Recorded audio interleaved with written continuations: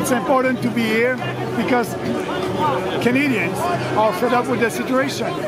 They want to regain our freedoms, and that's why I'm here today.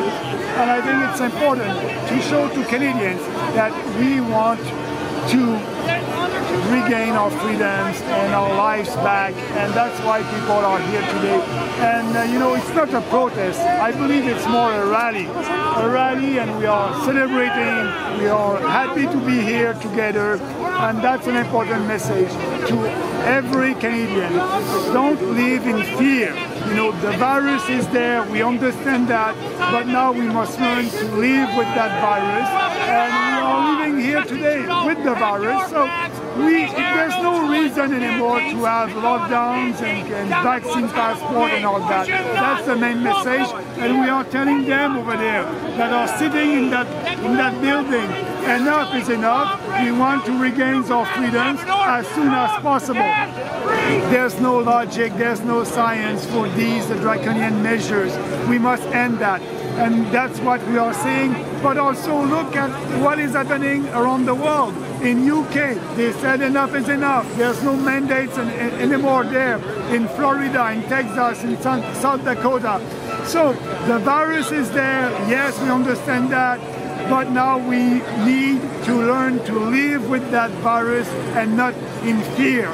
That's why we are here today, peacefully, not protesting, but you know, enjoying our freedoms, and we want that every single day of the year. What about Doug Ford? Why doesn't he follow Boris Johnson's example, or Denmark's example, or Ireland's example?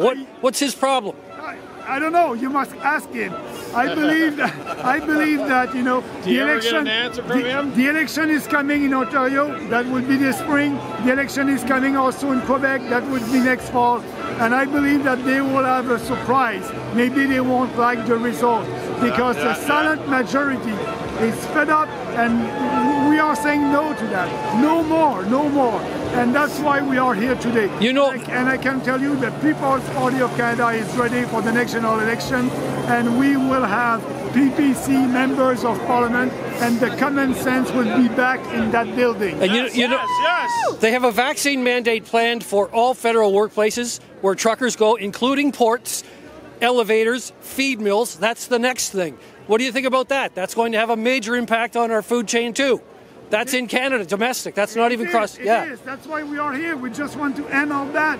A lot of people lost their jobs because of these mandates. You know, it's not Canadians. It's unconstitutional. It's illegal.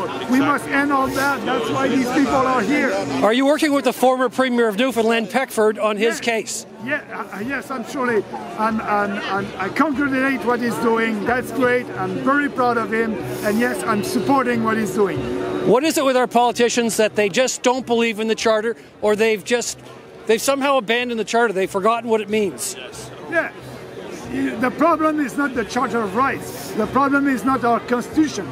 The problem is these people in that building. They don't respect the Constitution. And we are here to tell them, respect our rights and our freedoms. That's our message. Yes. Yes.